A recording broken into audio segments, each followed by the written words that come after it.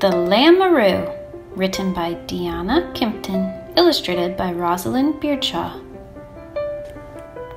In the middle of the wilderness was a lamb. He was very small, very sad, and all alone.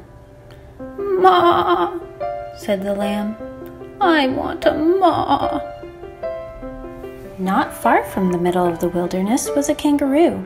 She had lots of friends, plenty of relatives, and as much food as she wanted to eat.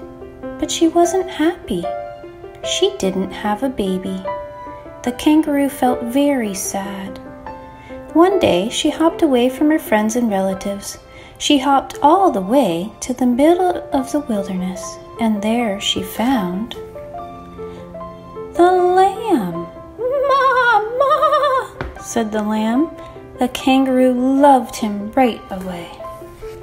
She popped him in her pouch and hopped back to show everyone her wonderful new baby. The lamb felt safe in her pouch. He wasn't alone anymore, and he was happy. He loved his new ma and his new friends and relatives. Only one thing worried him. He was different from everyone else. Everyone else in the family had smooth brown fur, but he was covered with thick white wool. Everyone else in the family could do huge jumps, but he could only do little ones. The lamb practiced his jumping every day. He jumped on his front feet, he jumped on his back feet, he jumped on all 4 feet together, but he couldn't jump higher at all.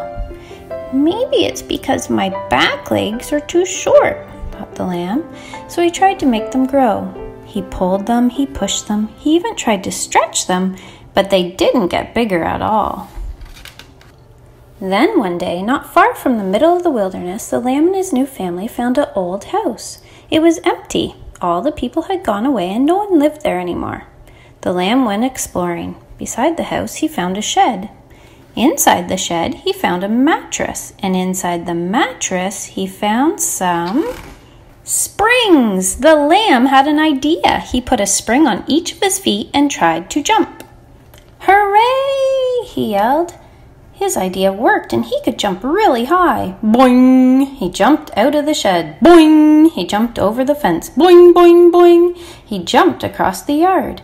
He was so busy jumping that he didn't notice his ma was watching him. Look at me, he shouted. "I can jump just like you." His ma hopped out of the house wearing an old blanket. Look at me, she shouted. "I'm covered in wool just like you." The lamb stopped jumping. He looked at his ma and felt very sad. He couldn't see her arms, he couldn't see her brown fur, and worst of all, he couldn't see her safe, warm pouch.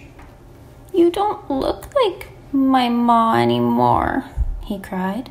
"And you don't look like my lamb," cried his ma. The lamb looked down and saw that she was right. The springs were big and twisty. They had sharp, pointy ends. There was no way he could fit in his ma's pouch with them on his feet. The lamb pulled off his springs as quickly as he could. Then his ma threw away her blanket so they both looked like themselves again. The lamb jumped happily back into his ma's pouch. For the very first time, he didn't mind being different. He didn't mind having a thick woolly coat, and he didn't mind not being able to do huge jumps. He was perfectly happy to be the only Lamb-a-roo in the world. The end.